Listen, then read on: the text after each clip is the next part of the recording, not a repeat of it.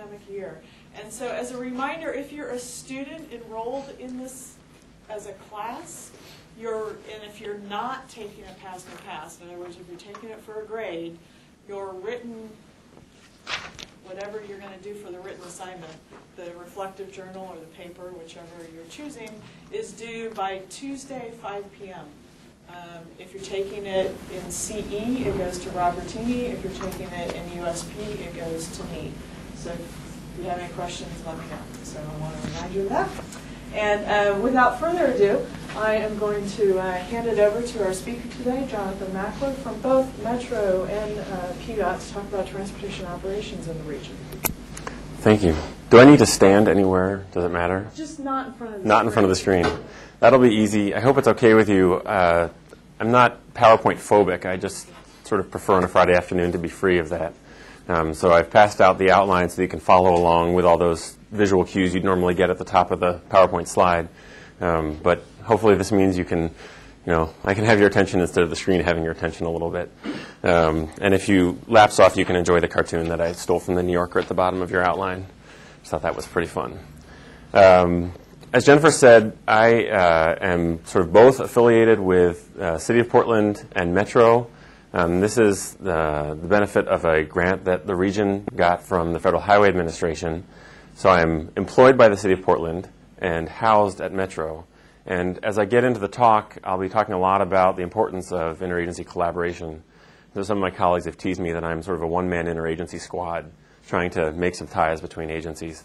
That's a bit of a theme, but I think it bespeaks something about the way that this region approaches transportation operations, that even the position that they got a grant for is housed at 2 different agencies. So I find that to be a good thing, and if you have any questions about it, or about either agency and how they're involved in operations, I'd be happy to address that. Where I wanted to start today, where I started with this job, is answering the question of what is transportation operations. A lot of us are involved in transportation planning. Some are involved in operations, and sometimes those 2 fields are a bit like oil and water, or at least they just haven't come into contact with each other so far. So I thought I'd start sort of the way I plan on talking through the seminar is by asking you a question I'm going to have a couple of these for you, a little interactive. I don't know how normal that is, but you have your microphone so you can buzz in. There are no prizes. Unlike some other meetings I've run, there is no candy to hand out, even though it is Friday. But I hope for your participation. So what are some of your thoughts? Some of you are ringers. You've already been through this part of the talk. But what are your thoughts about what constitutes transportation operations? And or maybe any thoughts about what it's not? Is the new Columbia River crossing transportation operations? Or is that maybe a major capital long-term investment? If that's at one end of the spectrum, if that's a capital project, and operations at the other end, it might be at the other end of the spectrum. What might be down here? Jennifer, a ringer. I don't know, actually. How about signal timing? Signal timing, I think, would be a great example. Anybody else have others? Chris, you said something about your webpage.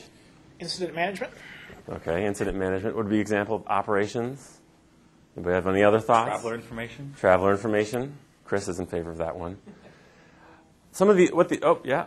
Peter? Temporary traffic control for construction. Festivals, for example, or special events of any kind. That's right. These are all examples of things that, one short way of putting it, is things you do after you've built the system, right? We build highways, we build transit, we have bike paths, sidewalks, all kinds of facilities. But once you've built that, how does it work? Sometimes we build infrastructure and we've designed it carefully, and it just doesn't work exactly the way we wanted it to. And so we need to find sort of non-concrete, non-steel ways to make it work better. Some people like to say that congestion represents a loss of the capacity that we've built, and we want to regain that capacity. And operations is part of the strategy for making our existing infrastructure work better. Does that make sense? You're sort of with me here? So I think it's helpful. Some people want an answer for what is transportation operations that's really specific. I think it's hard to give that answer because I think of it as a sort of a range of transportation decision making. We make decisions like the Columbia River crossing, a major bridge, or we're building a lot of transit in the region right now. These are decisions that we take years to make, and they last generations in terms of how long the product of that decision lasts. Other decisions, like changing signal timing, you could probably make that decision rather quickly, and it might only last for a special event, it might last a couple of hours, it might last a couple of days, or if there's a construction site that, like the NATO Parkway or the Burnside Bridge, that's going to be there for a while, it might last a matter of months or years. So I think it's helpful to think about the difference between transportation planning and transportation operations on some of those variables, like how long it takes to make the decision and how long the product of that decision lasts. So that's my framework for thinking about it, and if that helps you, that might be good. Certainly there's other ways to think about it too. The second thing, I don't know, I'm a very linear thinker, so that I like the hierarchical outline. If that doesn't, on a Friday afternoon, that might not flow too well for you, so just bear with me. There's a term that's come out recently. I'm sure you're aware that there's new federal transportation legislation, SAFE-TLU, that came out in August of 2005. And when new legislation comes out, there's usually new terms or new ideas that are thrown around. In 1991, intermodalism was kind of all the rage with ICE-T. Under SAFE-TLU, one of the terms that was slipped in there is something called Transportation System Management and Operations, TSMO. Follow, TSMO. TSMO, I like acronyms that you can just sort of say in one word. So TSMO isn't really a new concept. I mean, we've certainly heard plenty about transportation system management, transportation demand management. In fact, if you open the current version of Metro's long-range transportation plan, there's a policy that says managing the transportation system. It's divided into two halves. One is TSM and one is TDM. And so if you probably are familiar with examples of TDM, transportation demand management, a lot of pricing strategies, things that you do to influence people's behavior, ride sharing, a lot of marketing, travel information. Then there's things that you do on the transportation system management that you try to do to work with the infrastructure, as I said before, things you do to make your infrastructure work better. So traditionally, TDM and TSM sort of made the two halves of the whole. In SAFE-TLU and in work that Federal Highway Administration has been doing lately the last few years, there's been this new term, TSMO. And many people have asked for, what is TSMO? What falls under that category? And there's a great diagram that they have that's called a TSMO galaxy. They couldn't come up with, me, I like to have these hierarchical, layered lists. It just has examples sort of scattered. Because TSMO encompasses a lot of things. Parking management, it actually lists demand management, which is a little mind-bending for me. We talked about pricing on highways, traveler information, incident management, a lot of the things we talked about. So I think it's important, when you're confronted with this term, and when I use this term in other talks, people who've been working in this field for a long time say, how is TSMO different from TSM? We've been doing TSM for a generation or more. And I think the answer is that it's not really that different. It's the same concept, new term. But when you have to play by the rules in order to get the money, you have to use the terminology that comes with the money. So TSMO is the term for at least a few years with us here. And I think it's a useful one. I want to ask you a question here that I usually get, which has to do with the relationship between TSMO, in that it's this galaxy of things we do to make the infrastructure work better, and intelligent transportation systems, which I know a lot of you are involved with. Robertini has the ITS lab. I know some of the students here are directly involved in that. I want to know what your thoughts are about the relationship between system management and operations and intelligent transportation systems. Let's use incident management, the example that Chris brought up. Incident management is a great example of TSMO. This is something, you have the infrastructure out there, it's working, there's a bad accident, all of a sudden it grinds to a halt. Traffic's gridlocked. Okay, so incident management might be a set of strategies that you use to get that back online. You might have seen the Comet trucks out there that come out and they help you fix your flat tire, or they clear a car off to the side of the road. What's the relationship between incident management and sort of those activities and intelligent transportation systems and the various devices and infrastructure associated with it? Yeah. The ITS will be used, to basically disseminate the information, in advance before, you get more traffic, converging on the spot where the problem is. So by ITS, you mean like the signs over the highway, or the radio, or the web pages, things like that? Radio, web page, Okay, so camera shots. So like the various hardware associated with ITS. Okay, I think that's a really good point. Anybody have any other ideas they want to add to that? Well, Yeah, leave the teacher out of it. It would seem to me like you've got a bunch of different building blocks, and so then However, if you think of ITS as being the hardware and the plan to use it in that particular way, then that's another building block. But if you think of intelligence as being the guiding principles for the whole system, then maybe there isn't a difference. No. So it probably depends on how you break it down. I think we're probably more comfortable with your idea that ITS is the reader boards and the plans for the reader boards, and then there'd be other things that would be emergency responder plans that would include that, but would be a larger, a bigger pictures. Yeah. Jennifer, did you want to add something to that? Well, I was just it's a good question, because I was trying to think of my mind. I don't know if I know a good definition of ITS, but also the technology, not just to let people know what's going on, but to detect the incident in the first place. Mm-hmm. I think we're painting a picture, and so if the way I think about it, since I think about it 24 hours, or at least 8 hours a day, maybe not 24. The way I think about it is that the technologies, as you described, the building blocks, I think is a great term. Those are the technologies that enable the systems. So incident management is like a service.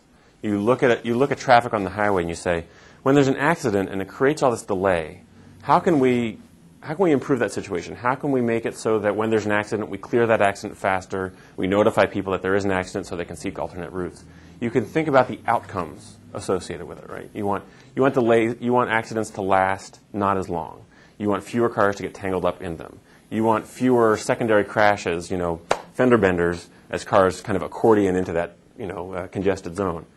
Those are the services. I think the technologies are the things that enable the services. So another example that I like to talk about is something like pricing. We don't have it's a big discussion item here, right? We don't have a lot of tolling on our highways. I moved here last year from the East Coast, where pretty much all the major highways are priced or tolled. Now, you don't need, tolling a highway might be an operational strategy. You might say, let's have a toll here so that people only use this interstate highway for their long-distance trips or for certain kinds of trips. Or let's have a higher toll at the peak period, at rush hour, rather than during the off-peak period. That's an operational strategy. You can also use technology to make your pricing program work better. You can have electronic transponders so that the car can just drive through the toll plaza and skim right through it. Another example that I've been talking about recently, or that I've been hearing a lot about recently in Portland, is parking. You come downtown, you want to find a parking spot. How do you know where, how do you decide where to go for parking? I personally, still being new to the area, drive across the Broadway Bridge and just start looking for parking signs, and I grab the first thing I find. I've heard a statistic recently, not specific to Portland, that 30% of congestion in the downtown area is related to people looking for a parking spot. Now, you can put up signs that say there's a parking garage here or there's a parking garage there. It's a very low-tech strategy for helping people find parking efficiently.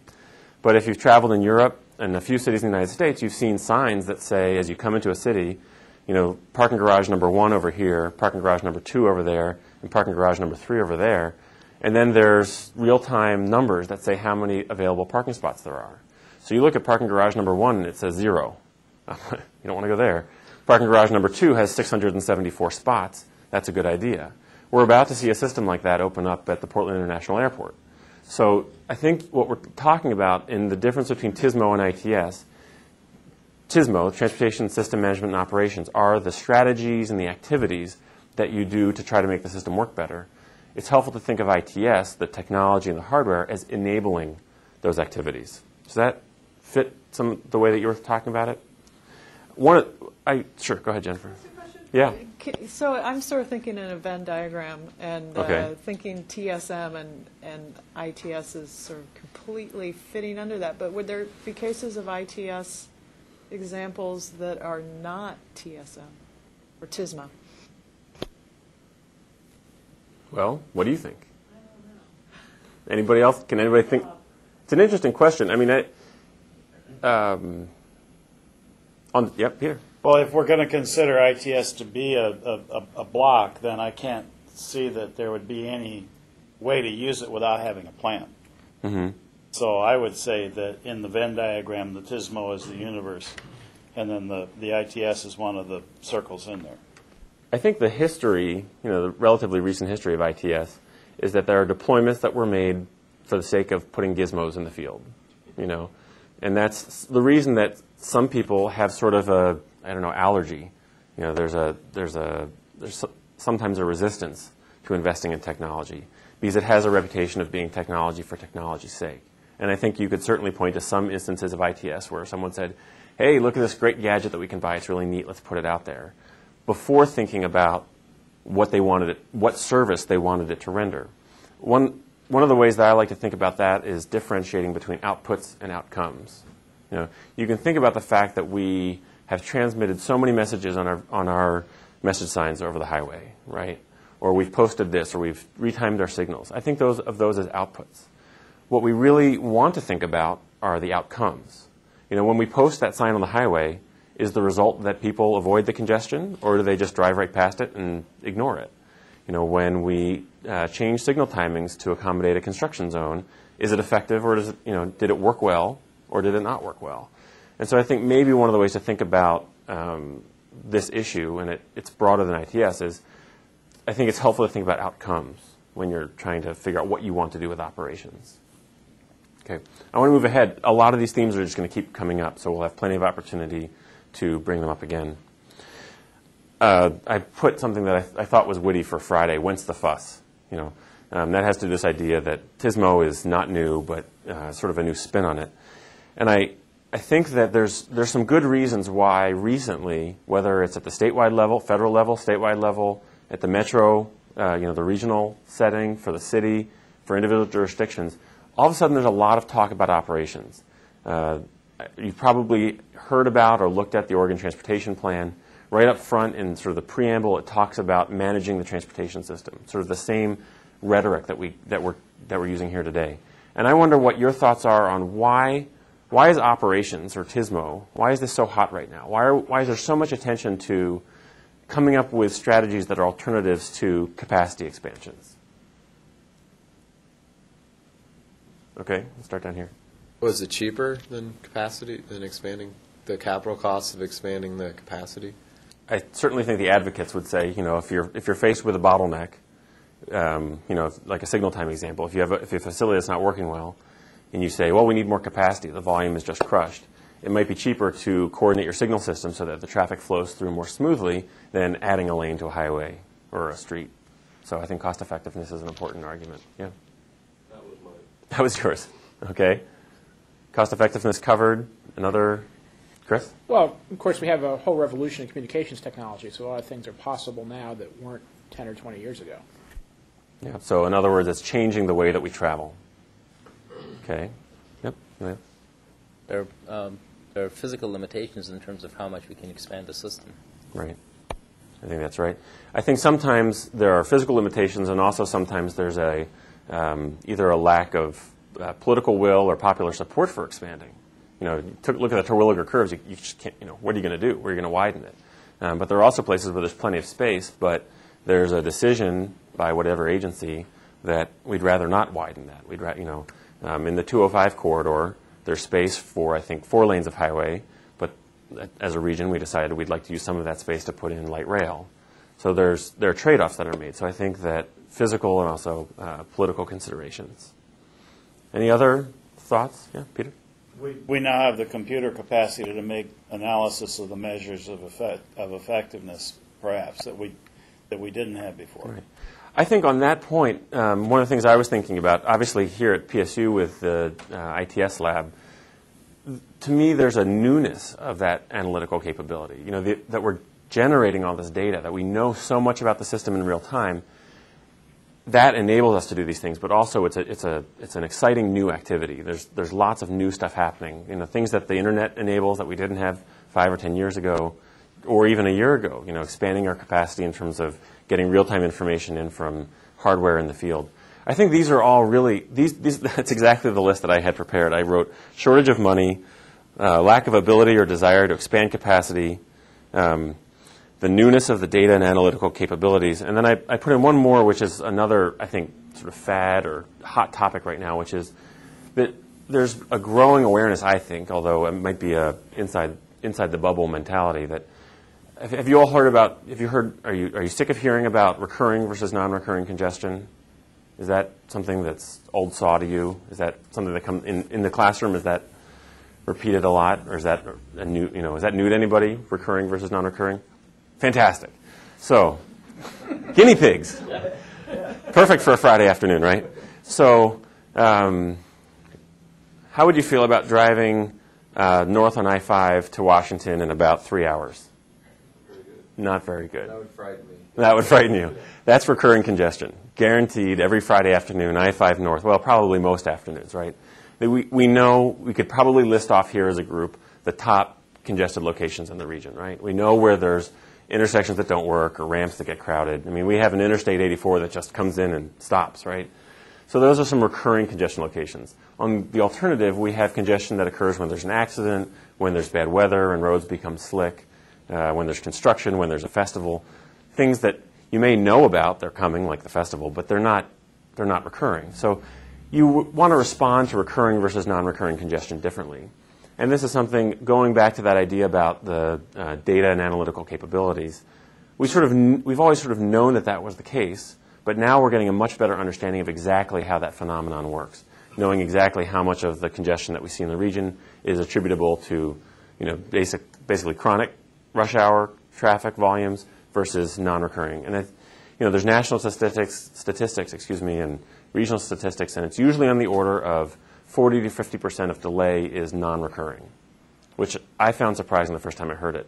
I've heard it about 175 times since, so I've gotten kind of bored of that fact. But the first time you think 50% of the delay on our highway system is related to non-recurring congestion. And non-recurring congestion is the kind of stuff that can be most easily fixed by TSMO, by operation strategies that help address congestion or retime signals, things like that. Where I'm going with this is that I think there are a couple of factors that have made system management and operations sort of a hot topic right now. I think that's why it got attention in the federal legislation. I think we're generally in a tight fiscal time in terms of transportation funding. Well, we're in a tight fiscal time in the public sector, period, but particularly in transportation. There's a lot of discussion about the federal government backing out of transportation funding. In this region and many others, we're hearing about private sectors getting involved in transportation funding. So there's a lot of stuff that's happening that's making system management and operations very appealing at the moment. But I have sort of a word of caution, well, sort of a word of hope and caution at the same time, and it's what I mean by realizing a window of opportunity. I think there's instances, I'm speaking of in transportation, which is my area of expertise, where there's a window of opportunity like this for TSMO. The forces have kind of combined right now to make this a really good time to be talking about this. We're very concerned about congestion. We're very aware of fiscal constraint. We have these new and growing technical capabilities. So we sort of have the need and the means to talk about this. And so it makes it, I don't know if you'll permit me, it makes it sexy right now to talk about system management and operations. And signal timing isn't always sexy. I think you might probably all agree. Hopefully my boss isn't watching, since I work in the signals and street lighting division. There's a whole crew groaning over at the city of Portland, right? Sorry, Bill. Where we are right now, the issues that we're facing make TSMO particularly appealing. But I have some concern that when you hitch your cart to a particular horse, sometimes it doesn't last. So if there's something really exciting, like right now we're talking about how there's no money to spend, so we have to do system management and operations because it's cost effective. Well, I don't think we can assume that we're always going to be in a fiscally constrained environment. So if we hitch the rationale for doing management and operations only to fiscal constraint, if you take away the fiscal constraint, there's not a very strong argument for doing operations. I think when you say we're in a window of opportunity to do something, could be anything, but in this case it's management and operations. I think it's important to, like anything, diversify your portfolio. So we should make this issue not just about congestion, but also about, we talked about physical constraints. You're always going to have places where you can't expand capacity. We're always going to be dealing with congestion. We're always going to have that, at least in this region, a strong political desire to seek alternatives to expanding roadway capacity. So the first instinct, I think, is to say, look, we have this fantastic window of opportunity to get really excited about TSMO. But at the same time, I think we need to be a little bit cautious that we don't get kind of overdo it using any one particular reason. Does that make sense? I don't know if anybody have other feelings about it. Yeah. Well, I actually think there always will be fiscal constraint, but it seems like you could make an argument just on principle and maybe even throw in sustainability that you should be operating your system most efficiently to reduce the use of more resources. Even if you had the money to build more, just on principle that you should operate as efficiently as possible. Okay. Yeah. Well, if we look at the likely future price of fuel, though, a lot of our congestion problems may solve themselves. If we've got 1.3 occupants per vehicle now, and that went to 2.6 because people realize that they just can't afford to drive around, there's half the cars gone from the road. That's going to solve a lot of congestion problems. When you go back to Chris's comment about information technology enabling different travel behaviors, which might not is a powerful force, might not be so powerful a force as $7 a gallon for gas. But they work together, Right. because at the same time that people are saying, I can't afford the $7 per gallon gas, they're also able to hook up with each other on the internet car sharing schemes. Yeah, have alternatives. Right. Well, I want to. This was sort of one segment. This was number one, and I have a few more. But this was really sort of the theoretical foundation for the topic. Since I wasn't quite sure what people would know about transportation operations and how it fits into other things, I wanted to cover that in some detail.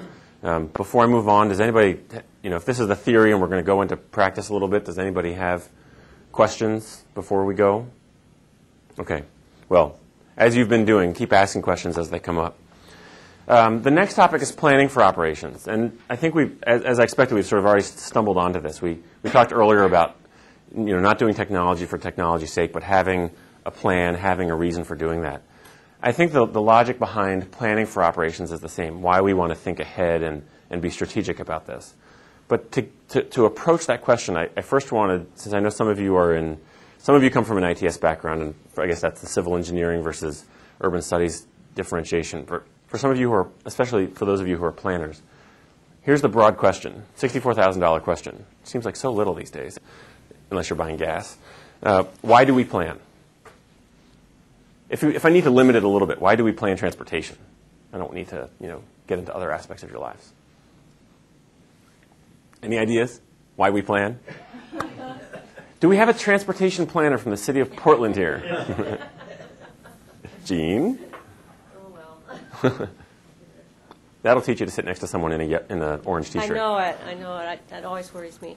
Well, if you think about how our transportation system gets built, it gets built over a long period of time. And what you're trying to do is anticipate what you're going to need at what time in the future. And that's really what we're doing when we're doing transportation planning. Right. I think that was even, I had a phrase prepared, but the way you just said it, anticipating your needs in the future, is even better, because that applies, we're used in planning to thinking about it in the context of, okay, we're going to have population growth in this direction. Do we need to provide infrastructure to connect, housing and jobs? And it's, isn't it the same? Can't we imagine that same question or that same expression in the context of operations? What are we going to need? Once you have the infrastructure, what are we going to need? How is this infrastructure going to work? And therefore, how do we need to operate it? How do we operate it now, and how do we operate it in the future? So that was all right. Maybe I do have some candy. Does anybody have any other? Does anybody have any other reasons for why we plan transportation? Well, take a little bit contrarian view, because the statement was out there. It's characterized as what I would call the predict and provide theory of planning. The other way, of course, is to choose the outcomes you want and plan towards those, rather than sort of plan reactively to what, if you think you're a dependent variable in the system as opposed to being, an independent variable. I would say what you have in common is that planning is based on thinking about having a vision, whether it's kind of normative or positive, and working towards that. Yep. Well, you usually can't get funding without a plan. Very good point. A pragmatic contributor in the back. Any other comments about why we plan transportation? Well, some of the other thoughts that I had, we talked about, one of mine was create and achieve a common vision. I think that planning is a way that we reduce cost of providing transportation services. We think, the reason we plan, I sit at Metro where we have many stakeholders come together at one table. We want to think about, okay, if agency A is going to do something and agency B is going to do something, do they connect? We want to get together at the planning table to make sure that what one party is doing matches what another party is doing. Sometimes because if you don't talk to each other, you're going to build redundant systems, or you're going to build systems that don't connect. I've heard many examples of neighboring bus systems, where people want to go from here to there, and the buses come out this way, and the buses come out this way, and they're about a quarter mile apart. And the service operators didn't talk and realize that they could make the turnaround over here, and now people could make that transfer. So there's planning, because it can reduce the costs of providing service, or it can provide better service. It can provide better service to the user. So there's one reason to plan for the provider, and there's another rationale for planning on the user end. I think one of the other important things about transportation planning is engaging stakeholders, right? I mean, there's plenty of times where you can take your technical experts and lock them away in a building. Some people think that's what Metro's about. I disagree. You take your technical experts, and we could do a plan, right? We could probably close the door right now and come up with a transportation plan for Portland. But that influences an awful lot of people, right? And it matters that those people have a stake in the plan that shapes their region. I mean, as Chris said, there's different ways to think about, do we want to plan for the trends, or do we want to plan for where we want to be? Well, you want to consult the people who are going to live in that future, right? So it's essential to plan in a way that you engage your stakeholders, so they have some stake in it as stakeholders, right? So I think there's a couple of different rationales, and we're used to those in transportation planning. In transportation planning, because you need the money, right? You need the money, so you need to have a transportation planning process. That's the way it's set up. In transportation operations, it's a little different, though. A lot of transportation operations doesn't run on a strategic forward thinking. There's a lot of times in operations where that construction zone was going to go up and we had a plan for it, but now it's been delayed by a week, or it's been moved up by a week, or something didn't work out quite right, or the water main burst, or whatever, right? So you've got to go in real time. As a planner, when I'm in meetings with operators, it's not uncommon for some of them to have to take, they've got 3 pagers and a phone and a cell phone on their belt that they've got to go take because there's been a crash or there's been a breakdown or something, and it's got to get fixed this moment. So operations is a real, it can be a real by the seat of your pants. Now I don't even think I have to tell you, but you can imagine easily how when you're working in sort of a brush fire mode, it's easy to just be kind of looking a reasonable distance in front of you, but not have the time in your day to think strategically into the future. And what we've talked about, those same rationales for planning the capital decision making, is the same rationale for planning operations. You want to think about achieving your vision. How is this going to work? Either how it's kind of on the trend to work or how you actually want to make it work. You want to figure out a way to reduce your costs, right? I mean, you could go out there and come up with an operation scheme because you just had to slap something together.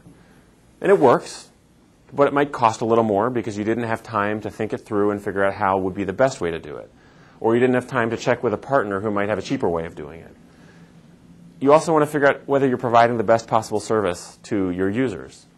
What you come up with the first time might be very good, but it might not be the best thing. And so having more time to plan and think out strategically might allow you to enhance the service you provide. The fourth one, the engage the stakeholders, I haven't quite figured out how that applies to planning for operations. So you'll forgive me if I let that one sweep onto the table. But I think that basically the rationale for planning for transportation, which is conventional, taught in school, used all the time, relatively familiar to people who are involved in transportation planning, citizens and so forth, is pretty much the same rationale that applies to planning for operations. Okay? Achieving your vision, reducing costs, improving services. So I think that we established why we plan for operations. I just want to throw in one more. I'm throwing terms at you, but one of these terms that you may or may not be familiar with is systems engineering. Does that ring a bell with anybody? Systems engineering. Here's another term, common sense. I remember once going, I think it was a summer camp, and they said, use common sense, and if you don't have any, borrow somebody else's. Systems engineering is essentially common sense writ large. A classic example in the ITS context is that you're going to go out and you're going to buy one of those message signs, to go over your highway that you can use to say, take this detour, that detour. There are some infamous instances, I'll say, where an agency's gone out and bought the sign only to find out that the road that it often announces as the detour doesn't fit onto that screen, right? So there wasn't thinking through the process. You want to provide a service, you're going to buy some technology to perform that service, but you didn't buy the right thing for the job. Now you've spent money, and you're going to have to go out and buy a new one. Another example, I'm not sure if you're aware, we have a system in Portland here so that if there's a bus, TriMet bus running behind schedule, and the light's about to turn red, it automatically triggers the signal to extend the green light so that the bus can stay on schedule rather than sit at the red light for 30 or 40 seconds, right? Well, what would happen if the agency that puts up the traffic signal used a brand that wasn't compatible with the equipment that's on the bus to trigger the signal? Well, that would be a waste of money, and you wouldn't be providing the user services. This is essentially what comes under the heading of systems engineering. I think that sometimes when you talk to planners about systems engineering, they say, well, isn't that what we always do? If we're going to decide to put a roadway out there, don't we think through implications? I think it's routine in planning. That's basically what we do. We take a problem and we look at it. We kind of walk around it and take it in from all angles and think about all the aspects. In operations, as I said, a lot of operations is in that brush fire mentality. There isn't always time to walk all the way around it and decide how it looks. There's a different approach. And so systems engineering is something that's being implemented by pretty much every operating agency with operating responsibility to implement that sort of what I would call common sense approach to thinking through the entire problem. So I think that's a term that I hope you take away as a systems engineering term. So you've gotten two terms now, right? TSMO and systems engineering. I've got one more for you waiting in the wings. We'll get there in a little bit. So I think an important reason for why we plan for operations comes under that heading of systems engineering, thinking about the problem from all around. Okay. So then my final question in this section is why. We've covered why do we plan, why do we plan for operations, and so the final little bit that we add on to that statement is why do we plan for operations regionally? So City of Portland does its operations planning. Hi, Bill. ODOT does its operations planning. TriMet, lots of other agencies. Why is it important for different agencies and different jurisdictions to plan together? Yeah. I'll give an example of what we look at ODOT when we have a bunch of what we call bridge replacement bundles through the OTO projects. They look at each bridge individually, and you need traffic control in front of each bridge in both directions to warn the motorists of what's going on ahead. A lot of times we'll build 3 or 4 bridges on a corridor at the same time, and what we'll do is take the individual traffic control message boards, we'll replace them, and put in a permanent message board prior to the corridor. It can be cost-effective, cheaper to put in one permanent message than paying for a bunch of individual boards for each project.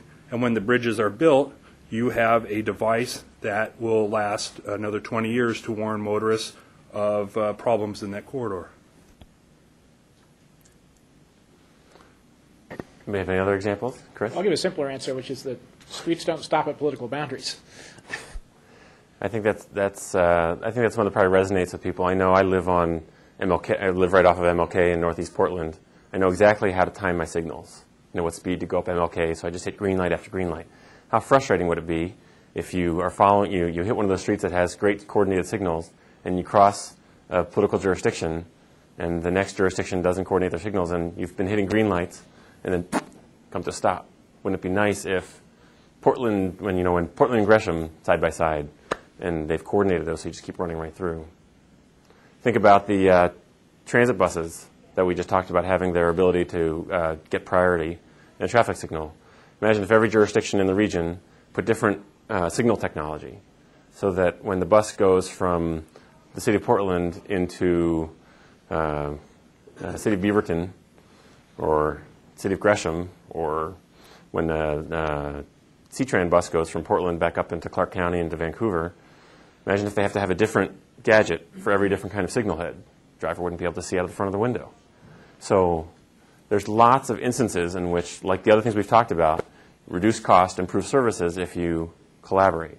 As Chris said, I don't think users care about jurisdictional boundaries. I mean, when you're driving, you don't care whether you're on a state road or a city road, county road, you name it. Anybody have any other examples they want to throw out there of why we plan for operations regionally? Let me go back to an example we talked about before, incident management.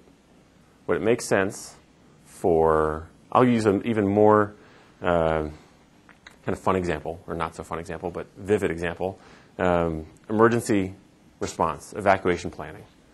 If the city of Portland had its own evacuation plan, what might that involve if it didn't coordinate with its partners?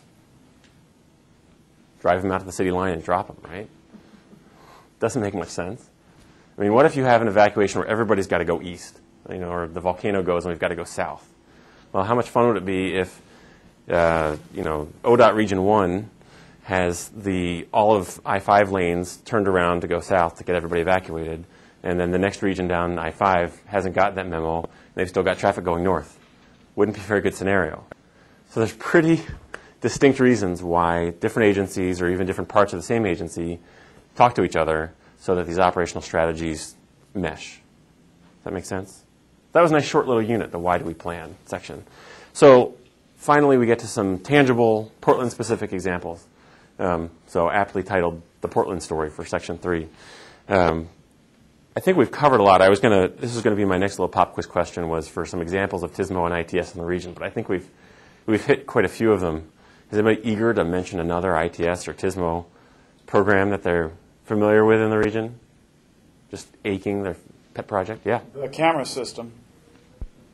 A great example. So we have, I don't know the number, but we have cameras really throughout the region, especially on the highways, but on train platforms and other places, that are essential. We've talked about incident management, are a really critical part of knowing what's happening out on the region, out on the system, excuse me.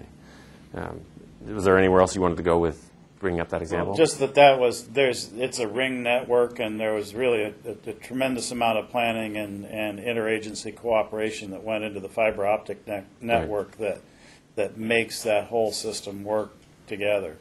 One of the things, it might be one of those things that's banal being from this region, but one of the things that people outside the region really admire is the fiber optic cable network that we have here.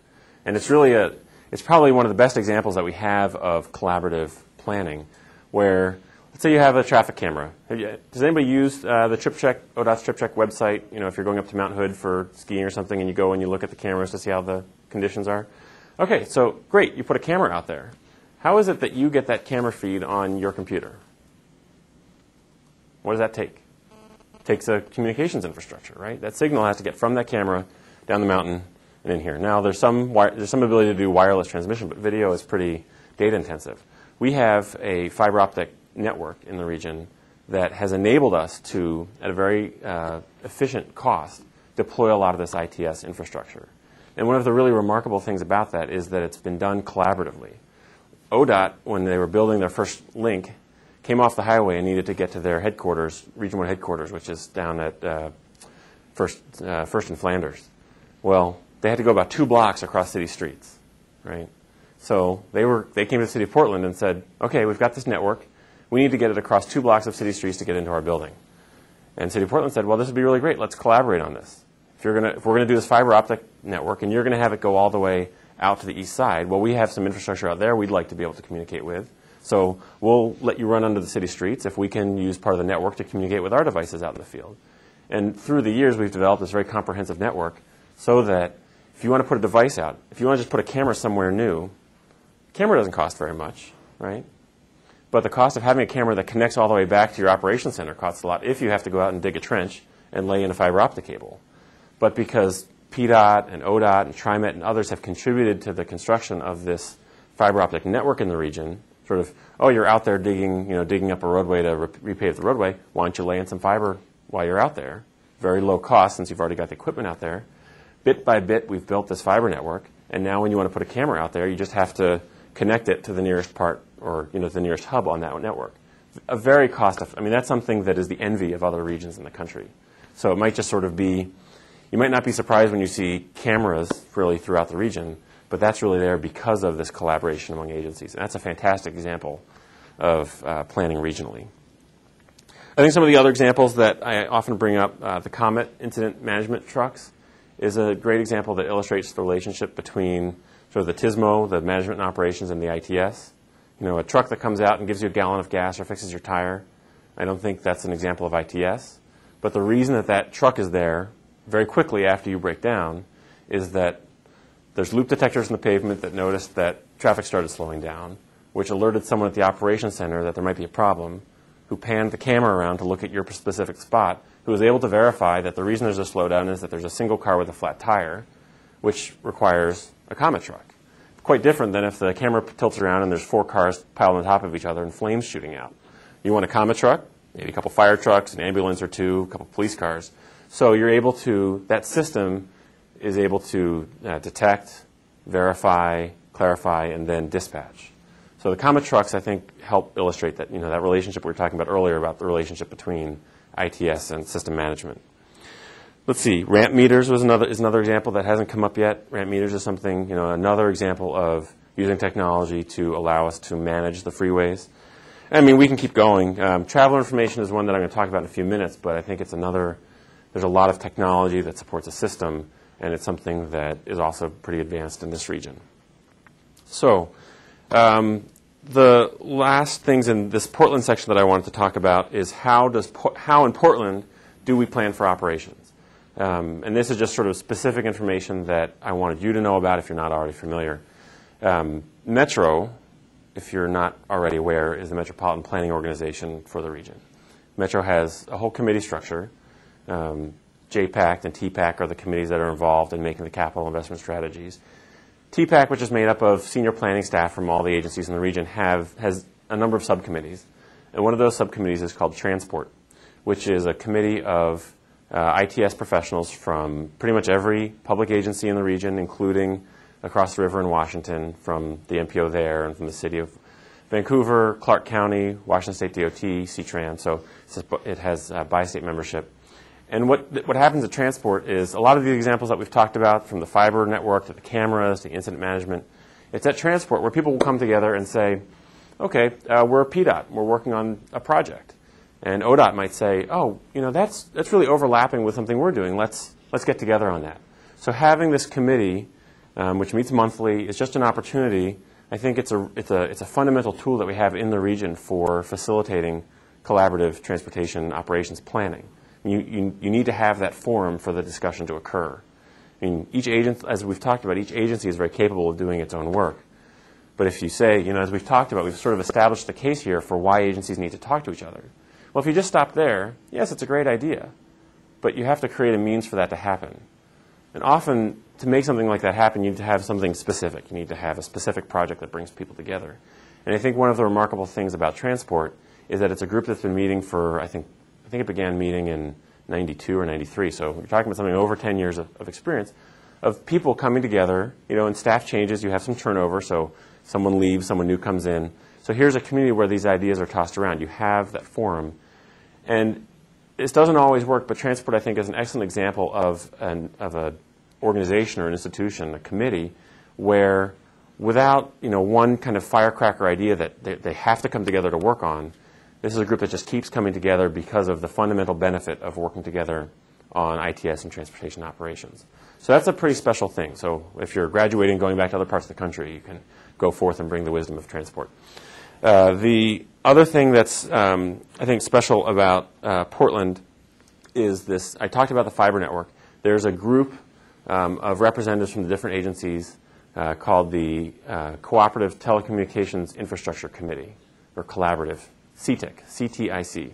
So that's, again, a committee structure of representatives from the different agencies in the region that come together to work on how that fiber network will be built and maintained. In this case, you have a committee that has a very specific mission. Their mission is to build this network out, identify opportunities to create, to address missing links in the fiber network, to identify new users of that network and figure out how it's going to work. So you have Transport and you have CTIC, and I think they really illustrate on the Transport side a committee that meets and just meets consistently for the sake, really for maintaining the level of trust among agencies. And you have CTIC, which is an organization that has a very specific mission to accomplish and kind of is sustained by that focus.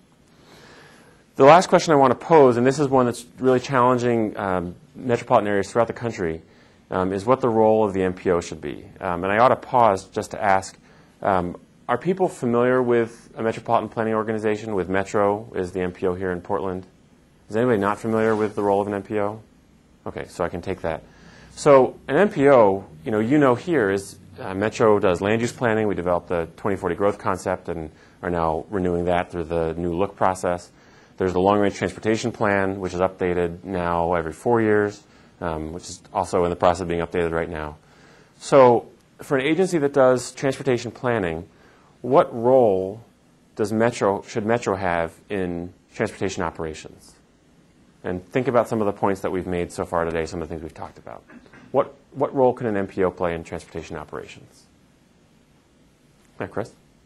Well, Metro doesn't operate any roads. That's correct. So I think the primary role is probably as convener to get the parties that do have the resources together. Right.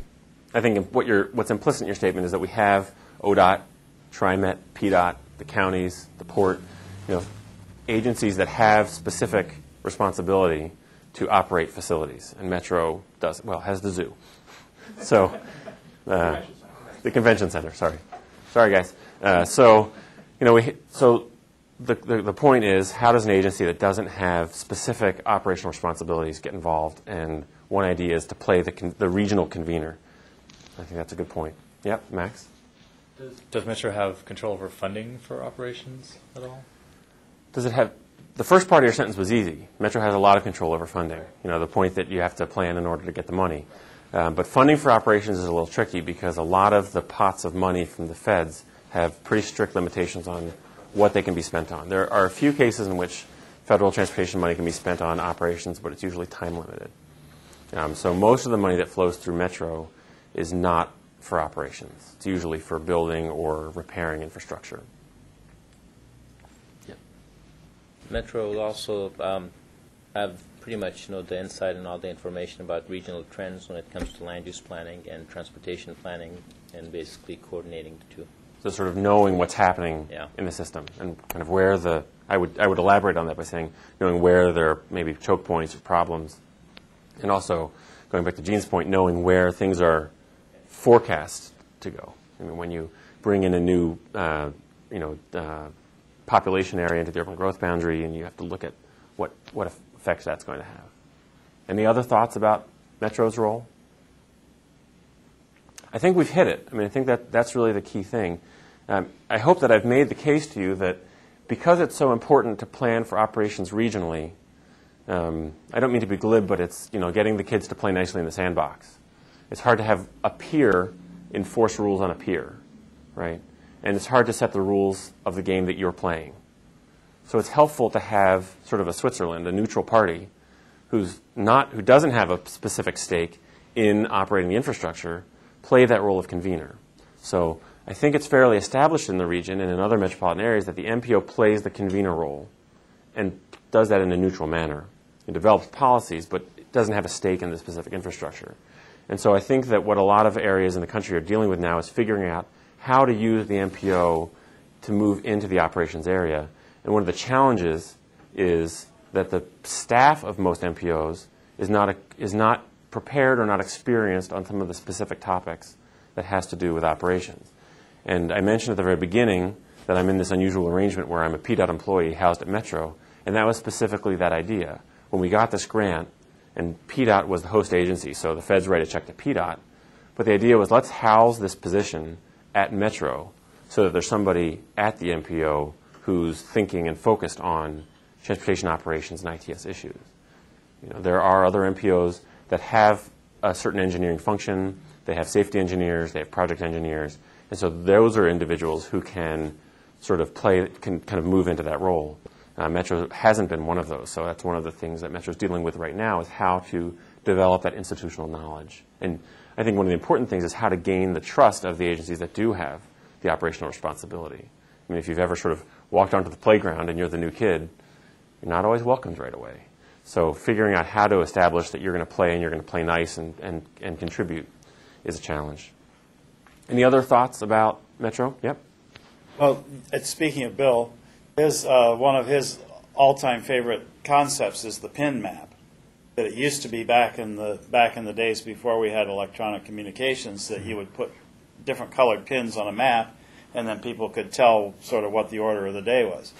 And I think that it might be possible that Metro should be in that business or should consider being in that business that if we knew where every sewer tap was going to be, or every festival or whatever, and those could be mapped in real time, or at least once a day, I think that could be a big advance. We're working on that in Portland Transportation, but when you think about what a small perspective we have with the things that we know about, what we would then be able to do would be to say, oh wow, well maybe we should wait a week until so and so is off the street. Right.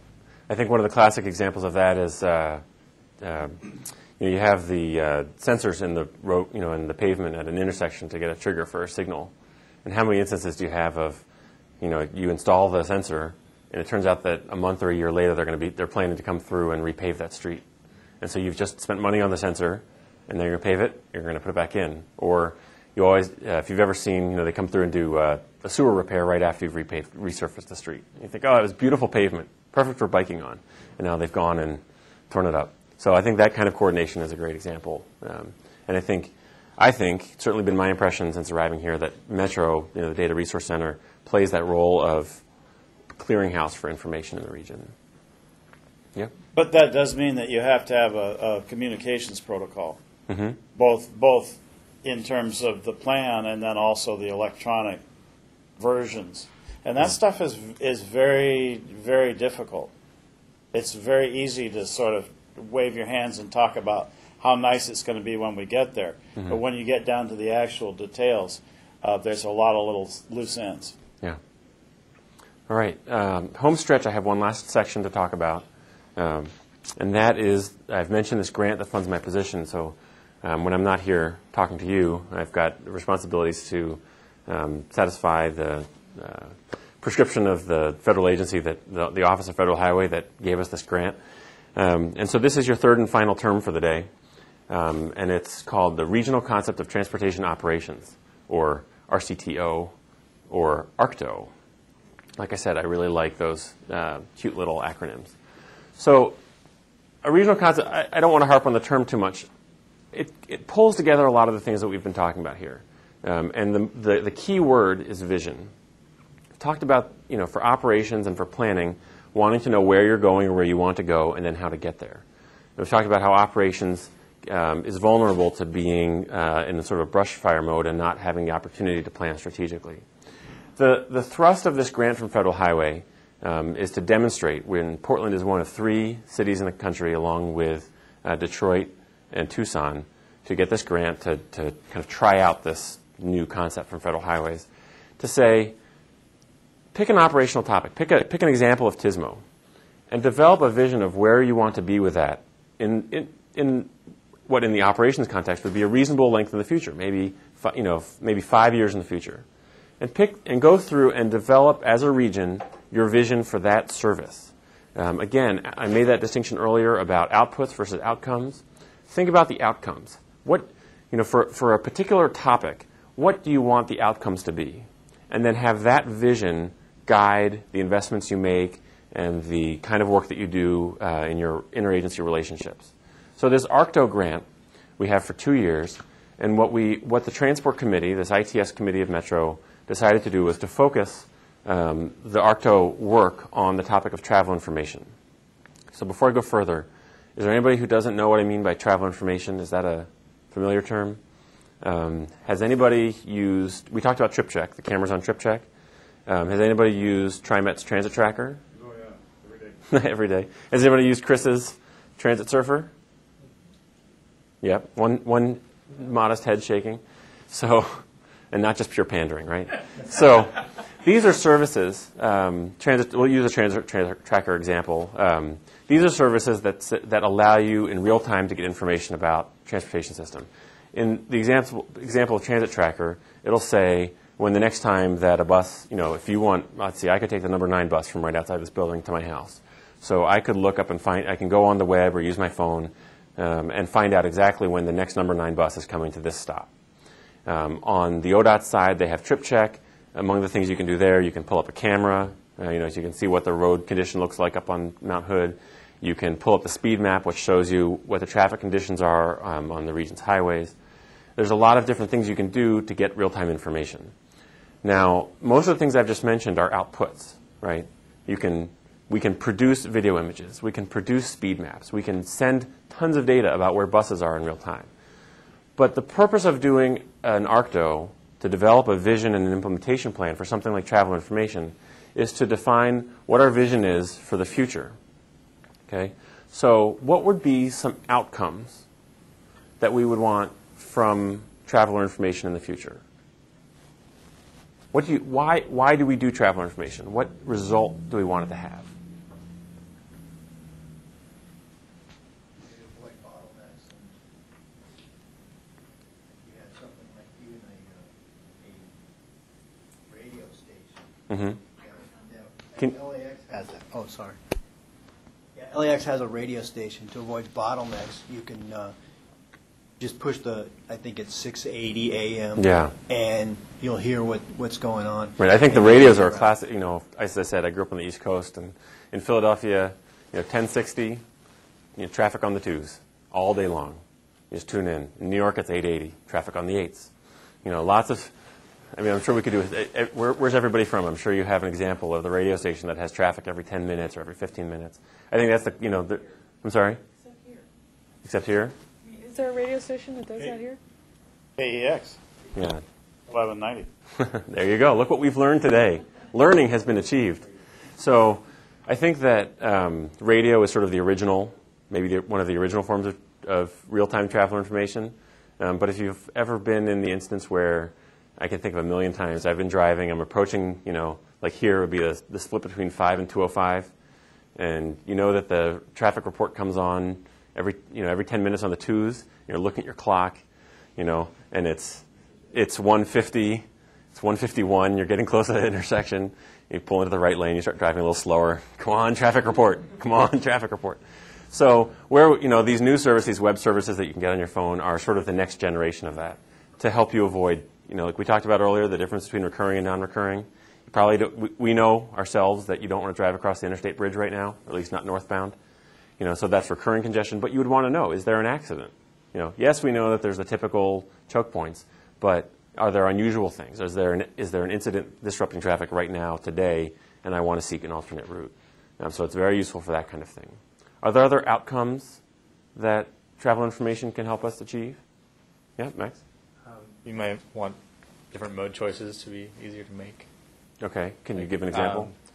Transit tracker can make it more reliable to take a bus rather than driving your car. I've heard lots of people who say, I'm not comfortable taking the bus because when the bus pulls up, I have no idea where it's going. Or if you're if you're on the bus mall, how do you know which bus it is? Well, some of this kinds of travel information can maybe make more people comfortable with taking the bus, therefore more people take the bus, fewer people driving, less congestion. Okay, that's an outcome. Chris? Well, the outcome that personally motivated me to develop Transit Surfer is I hate standing at bus stops. So I'm going to walk until the bus catches up with me, and a tool like Transit Surfer lets me know when that's going to happen. So the way I would paraphrase is that it saves you time. If you are going by paper schedule, you might walk out. The bus might have gotten stuck in festival traffic, and so you were there on time. Bus wasn't. You were standing there for 10 minutes until if you had your phone or your internet, now you're finding out that it's 10 minutes late. So now you can go there exactly when it's going to arrive. I like to think about aggregating all those minutes saved, across the region, and just like you hear about once a year when the Texas Institute does this study and it says, traffic, rush hour costs Americans so many billions of dollars a year. I like to think of the reverse of saying services like travel information save us, because our time is valuable, right? We all value that, which is why I'm going to end on time today. So does anybody have any other thoughts about the outcomes that result from travel information? Yeah, Jen. Well, I was just going to say that the taxpayers feel better or appreciate the quality of the transportation system, that there's just having that benefit is good. Yeah, I think that's true. I think everybody's happier when they're not stuck in a traffic jam. Any other benefits? How about, okay, Peter. Are we on where are we? Are we in B? The region's vision for travel information. Well, I'll wait for C then. Oh, okay. Uh-oh. Sorry, folks, that's all the time we have today. I brought up the example of the parking information, and those signs that tell you where to go. There's some cities that have a service now where you sort of, anybody use FlexCar, car sharing? There's some cities that have sort of parking space sharing, so you can click and reserve your parking spot. I've noticed I've bought concert tickets or sporting event tickets on Ticketmaster, and you can now buy your parking, whatever, your parking pass before you go. So there's services to help, again, if it's true that 30% of congestion downtown is related to people looking for parking, and we can tell them where to find their parking, we can potentially reduce the amount of congestion downtown. I think the point I'm trying to hammer is that we think about what we want. This is a service. Travel information is a service or a system, something that fits under that heading of TSMO. And the way we think about it, when we come up with our vision, when we think about what our vision is as a region for travel information, we can think about what the outcomes are that we want. It's very easy to think, wow, I love gadgets. I want everybody to have a little PDA so they can get bus times. Or I like those web pages that have traffic cameras. Or I like those signs over the highway. Or I like the plasma screen TVs at the bus stops. Or whatever it is. I mean, it's easy and it's fun to fixate on the technology and the outputs. But from a planning perspective, the essential difference is to think about the outcomes. To say we want fewer people to be, when there's an incident, and there will be incidents, but when there's an incident, we want less person time stuck in traffic.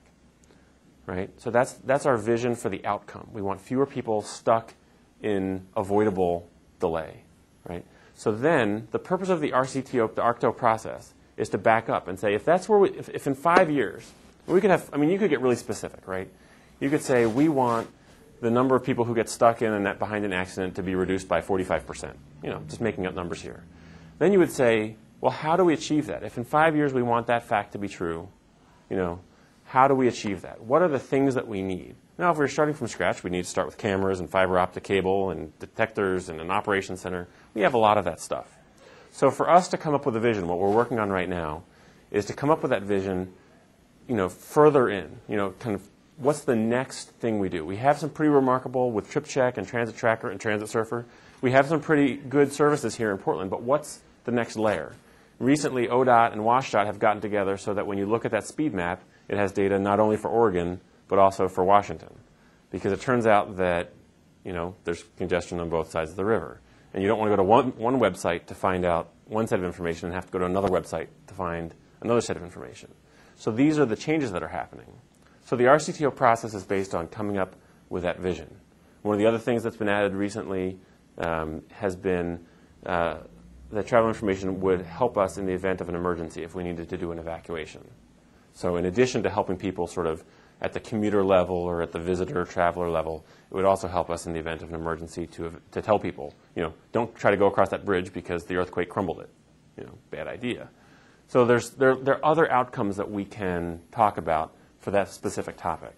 So right now, we had a workshop in late April, and there's going to be another workshop on June 21st at Metro, where we're working on this vision to kind of move it forward and refine what Portland metropolitan area's regional vision is for transportation operations.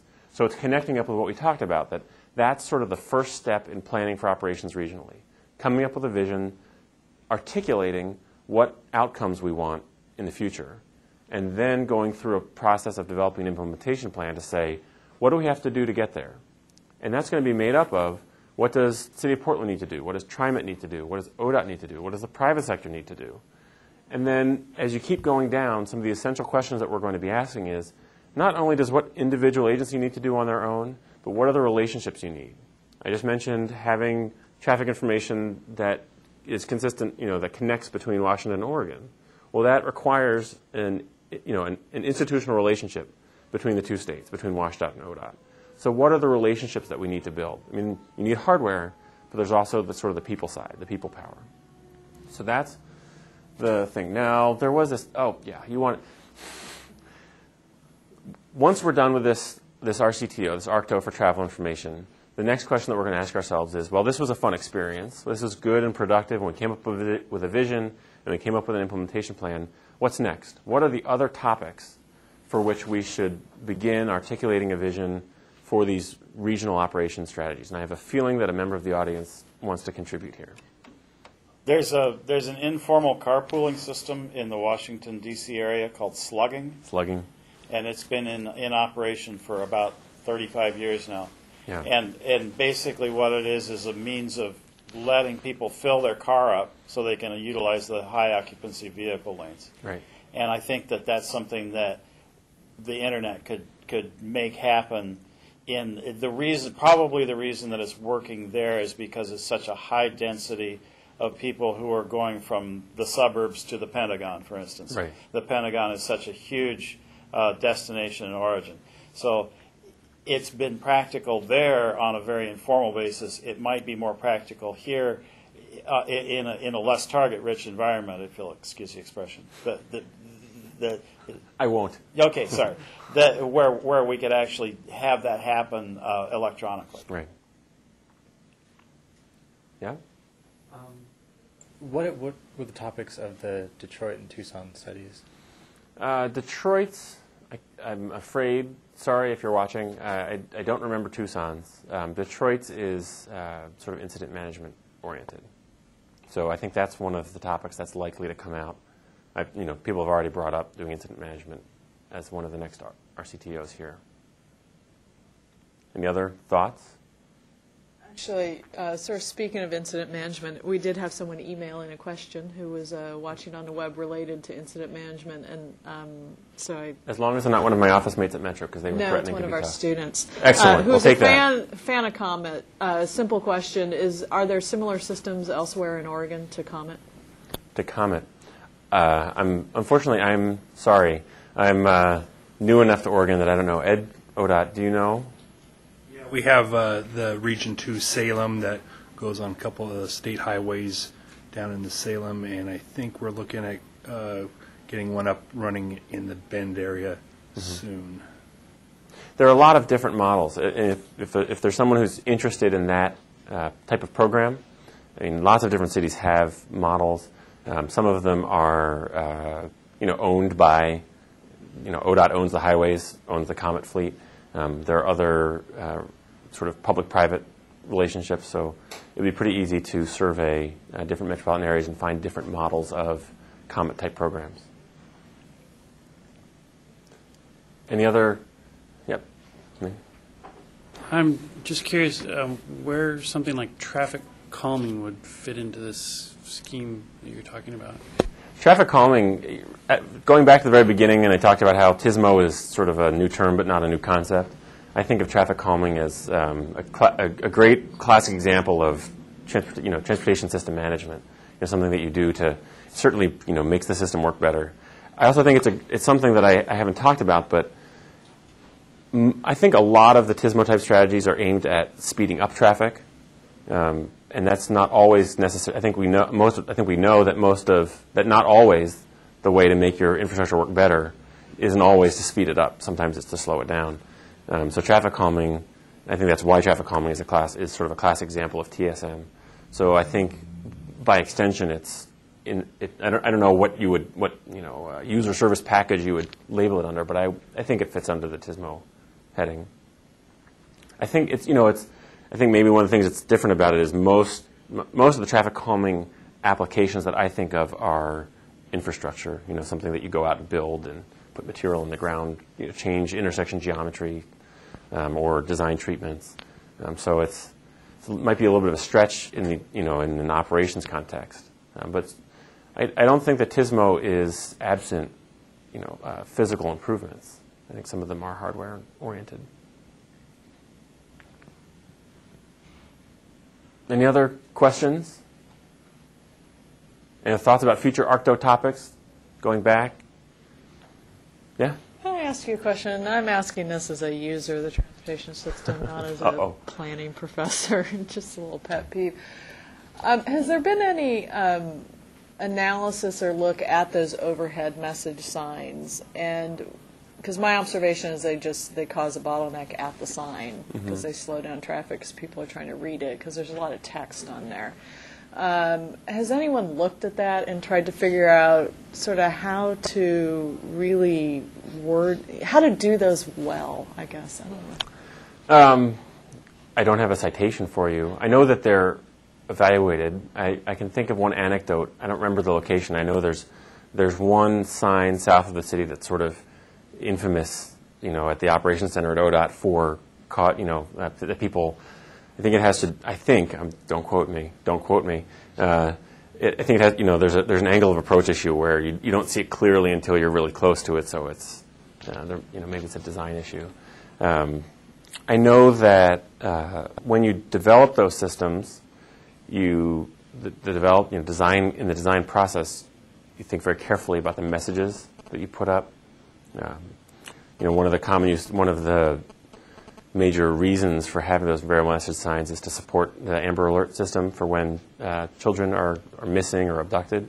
And there's a very standard message set for deploying that information. There are some signs that are simply for travel time, especially if there's sort of two, if there's a piece of infrastructure where you really have two parallel options, and it says, travel time this way is that, travel time that way is that. They tend towards a very sort of straightforward message. I think a lot of the times where people have at least anecdotal evidence of the signs causing delay is when the message is more complex. And so as we've learned operating those systems, it's to work towards simpler, more apparent messages. Have you asked Robert Fitz that question? I think I probably have. It bothers me. And I think part of it is the message. I mean, the ones I observe, they tell you that it's the left-hand lane 5 miles west. I don't need to know. Just stall 5 miles ahead. I mean, it seems like that there's more detail than they need, perhaps. But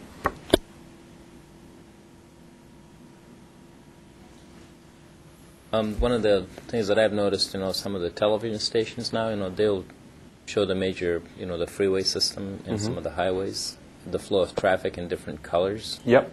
And I don't know if that's coming from ODOT or if that's their own generation, and see if that can be expanded. It's a lot more visual, and probably it doesn't have text, and people can just see that really quick. That system starts with the loop detectors in the pavement on the interstates and sends the data to ODOT. And then ODOT makes the information available. The comment that's usually made by folks at an agency like ODOT is that they're transportation professionals and not communication professionals or public information officers. And so the model for disseminating this kind of information, ODOT's reason for collecting it is to detect accidents and dispatch combat and manage the infrastructure. And then it's an ancillary benefit that they can use that data to provide travel information. So ODOT collects the data and then makes it available so that websites and TV stations can pick it up. So I know there's some news services and private services that would allow you to program in your commute.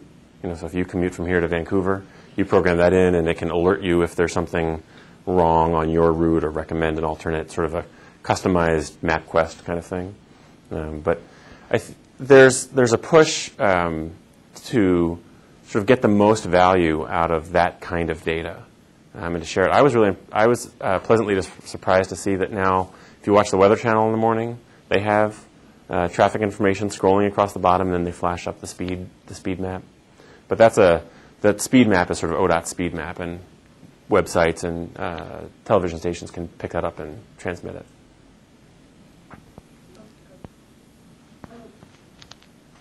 Thinking about traveler information, and as our communities become more diverse, and I've noticed that more and more of the messages on Macs are also done in Spanish. Mm-hmm. And are you thinking about traveler information being done multilingual? Now I am. I think that, since we've just been talking about the speed map, some of that is not lingual, it's alingual, right? So I guess the interesting thing, I'm thinking off the cuff here, but I think as much it's the supporting information or the information that shows you how to get the data. If you go to Transit Tracker, a lot of the data is, if you use the web or something, you're just looking at the times. You're picking out a street address, you're picking out an intersection, and it's telling, a bus route, an intersection, and it's telling you times. But the directions on how to use that, I think, is an interesting question. I don't know what TriMet's plans are for Transit Tracker, for example. But I think that's, in terms of an outcome perspective, I think that's important. I was just wondering if in other parts of the country that are already more heavily Hispanic or some other ethnic group, if there is experience from those areas that you could draw on. Well, I will eagerly look into it, I'll tell you that. Yep, Jennifer. Okay. We actually have a Yeah. good question from the web, better than my previous question. It went away. Oh, shoot. Some ad popped up. The question had to do with... I hope it wasn't an ad for travel information services. No. I just got this new thing. I'm not working it very well. But the question had to do with sort of coordination, cooperation between sort of public agencies and the private sector, in particular auto manufacturers, and whether there's any partnerships that are going to sort of help build in the technology into vehicles that will sort of help enable a lot of this stuff. There's a person who's interested in that question should I would have to tell them to start on Google and type in it's the VII, Vehicle Infrastructure Initiative. Chris, do you or it's one of the major U.S. DOT areas of effort is to they have many lines of effort, but connect it working public-private partnerships to address that, not only in terms of travel information, but also in terms of safety systems. There are far-fetched dream things, but there are also quite a few very practical, especially in the safety area, things that people are working on so that the vehicle is in communication with the infrastructure, which can alert you to, staying in your lane is a classic example, or alerting you that your exit's coming up, kind of thing. I mean, I think from a technology generation perspective, we're going from, the point, we had the radio. We talked about having the radio, but now you're seeing, the dashboard navigation systems. So I think that you're moving forward. How do you get, in addition to downloading a satellite image of your map, how, can you download traffic information or other types of things? Anything else from the web? Well, no, some credit card thing. Don't do it. It's the first time I've used this. I'm sorry. So there could be something here, and I'm just not able to get at it yet. Okay. So if someone else has a question. Anybody? It is. Oh, yep. One more.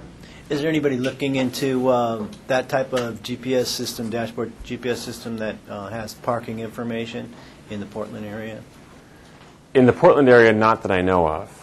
I think that when you think about a system like that, you have to first start by creating the information. With the speed map, you have to start by having loop detectors in the pavement to generate the data about travel times or speeds on the highway. So in the parking case, you have to start by having the data about where the parking is available. I don't have any experience with those kind of in-car navigation systems. I imagine some could be programmed to identify where there are parking garages, but in terms of the question of real-time, availability, you'd have to start by having the data available, and then you'd have to create the handshake. I guess on one end you'd have to start by having the data available. On the other hand, you'd have to have a system in the car that allows you to get real-time information, and then you'd have to figure out how to handshake between those systems. Nobody's working on that yet. I would be surprised if nobody was working on it generally. I know that like I said, the airport here at Portland is deploying the system so that you'll pull up and it'll say so many spots on this floor, so many spots on that floor, kind of a thing. So whether we deploy that technology on downtown parking garages is partly a public and partly a private sector question. And then the way we share data in the region is set up so that information can be made available just as the real-time speed data is made available. And that has to do with the communication infrastructure that we have in place. But what happens once we talked about the news channels pick up the speed data and put that on their broadcasts. If we put out the parking information, which is what the port is going to do, that allows a private sector entity to create a service to grab that data and make it available. So whether it's a phone number or a website or anything, whether it communicates to your car is the other question. So from most of these things work where the public sector does its part and creates the information, and then works with the private sector to do its part. Okay, I think that's it. No more questions from the web. I want to thank you very much. Our last speaker of the year, and I think it Congratulations to quite those of you who are so graduating. Thank you. And to those of you who are taking the summer off. Enjoy. Thank you.